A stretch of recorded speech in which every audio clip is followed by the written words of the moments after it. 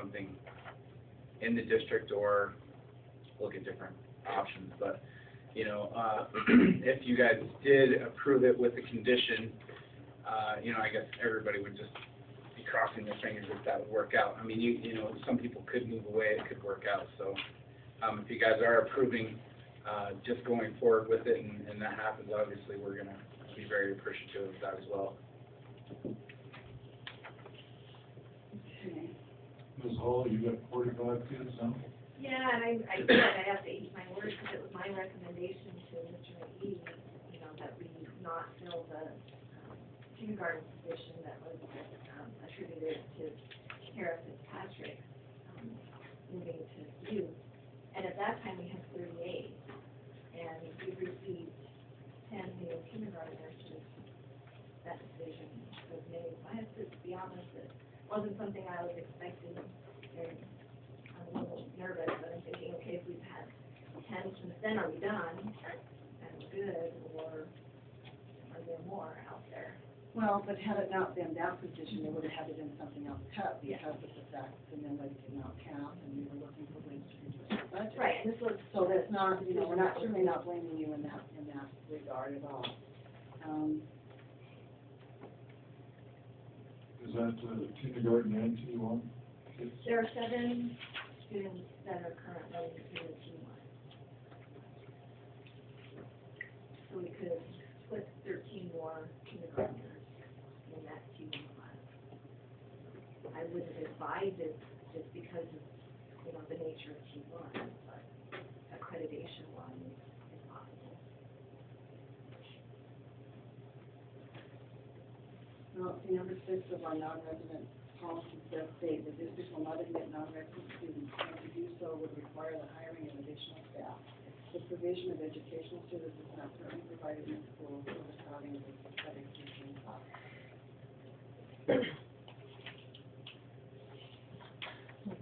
The way I see it, we got 5 openings, plus another 13 if we needed to. That's including, the 13 is including, is in that class. The class already has kindergarten students.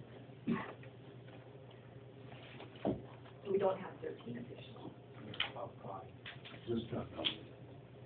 So counting these 5, you'd be up to 45. And you can go to 50, is what you're saying? I think we're at 47. With these 5.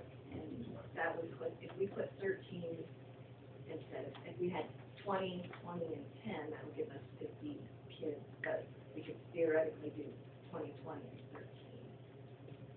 We're at either 47 or 46.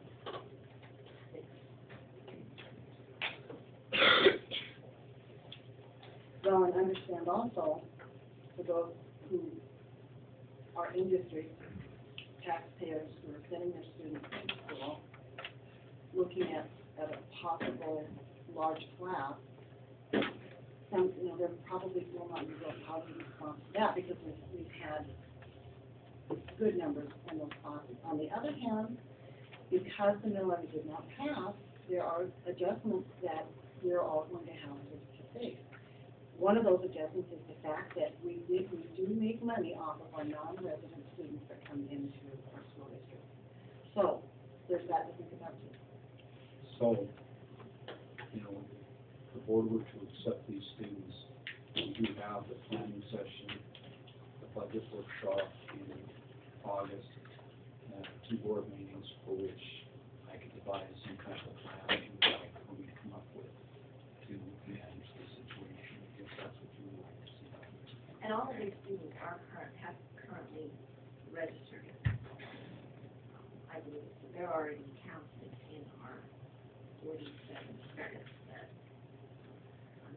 so theoretically we have, well, we're looking at the maximum of 8 more. If we put 13. Even though I hate to do it, I mean, I still think that we should accept them with the option that we look at the numbers. We can set a time when we do that, but we do it until registration in August, giving us the ability to, if we have to. I mean, I don't want to do that, and I have great empathy for the families who have children, other siblings that are going here, that those classes aren't on overload. But on the other hand, I don't think it's fair that we overload the kindergartners at a crucial time in school. They need to have, that their numbers need to be of a range that they get that foundation that they need. And by bringing those individuals in and putting us over that, I don't think that's fair either. I think those parents would probably agree with me. I mean, it's not, of course, I realize my husband always says there's only one fair, and that's in August. But, but still, I mean, and the possibility, I mean, I think it will all work out. I'm fairly certain that it will all work out, but I think we need to give ourselves the ability to do that. I think if we don't do that, then we're going to have some individuals in here that are going to be concerned about us getting it to the point that these houses are too big. Do we need to state that in a motion, since it's in board policy? It will, You know, we have to take a look at it. I don't think we do have to, because it is No, I board would- policy, as long as the parents understand that that's a possibility. Now, can we do one motion for the list of kids? Yes, you can. I think so, yes. For this Move particular. to accept the following students, list each of the students. So does the whole board understand where we're coming from? Because that's what our policy states, and there might be a possibility that we might have to come back to these kindergarten parents. I don't think we will, but would you understand that? So Dorothy, if you want to do one motion, you can do a motion that says, move to accept the new non-resident student applications as presented. Further discussion? Call for the question, all those in favor? Aye. Okay. The information about the policy is in their application that they fill out also. Okay. Thank you. All right, thank you. All right, so those of you that were here for that particular discussion on the agenda, you're welcome to stay if you'd like. But you're also, you're absolutely free to leave if you'd like. I know it's warm in here, and you're probably got really warm in here. When will the final determination be as far as whether they are allowed in or not? You know that? So we go through the Okay. Yeah, what me say that way. August 17th. And I would think at that point, we'll make that decision. I'm We not open gonna the wait till doors the day on the before 17th, school. and kids walk through the door. I'll be calling a special board meeting in order to see you on the 18th that we get enrolled. Yeah, it just. No, I was just saying, because we would need some time to obviously make other arrangements. Yeah, at that point, too. we'll make a decision right after registration, because I don't want to wait until the day before school and going, oh my gosh, where's my child going? That's not fair either. Okay, So, thank you. you bet. Thank you. You're welcome.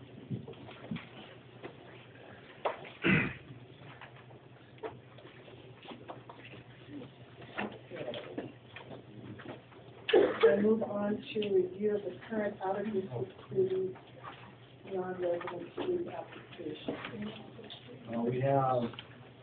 Was there a question back there? Yeah, I've got a question. When you went through the list of out-of-district students transferring in, you didn't mention my ninth grader. Torin Lawson. We're coming to it. And she's been in school before? Torin Lawson, no, yes. Not since What was the name? first grade.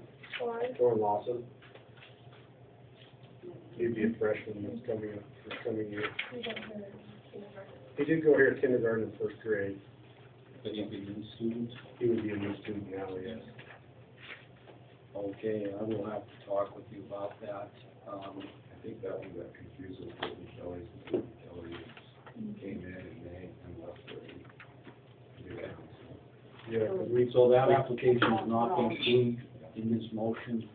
I will give you a call tomorrow and I will get this straightened out. Okay, yeah, What happened. they had in December, I believe. It's on, It's on the sheet, it's on this sheet. but it's a new application, or is it existing? No, it's a new one, but it's on the sheet of all of your items. Just leave it on the call. It's not that complicated.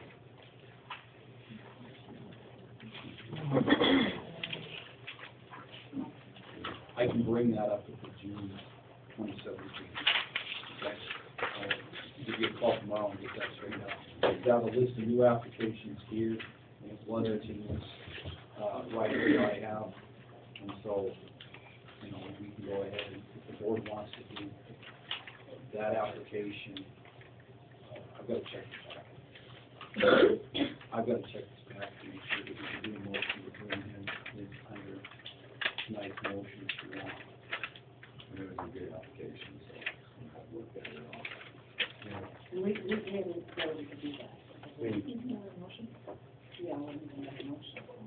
What we do, Gordon Lawson. He's a very good 3.8. and you used to go back. Yeah, he's come and visited us a couple times already. Yeah. We got, looked at how he got schedule set up and everything, so looked at all his records and all that. I'll move that we, accept Tor and Lawson as town district students. Well, along with the list that we did. We already did that one. Okay. We can do a second one. Well, I move that we accept Tor and Lawson's application to attend school. Further discussion? Call for the question, those in favor? Thank you. Thank you. Apologize for the confusion. That's all right, thank you very much. Okay, now we're gonna go. Here, Okay. I'm going to have a third grader and a sixth grader, I guess their second transfer in. And I didn't hear anything about them either. But their application, it would be for Blaine Giacchino and Trevor Murphy. They were included on the motion. Oh, they were, Yeah. okay, so they are a go. I'm sorry, we didn't repeat their names that were listed here on the agenda. But thank you for asking. Okay. Any other points that we might have? Okay. Now we're gonna move on to a review of a current out-of-district student. Non-resident student application. We have, the review of current out-of-district, students, existing non-resident student applications.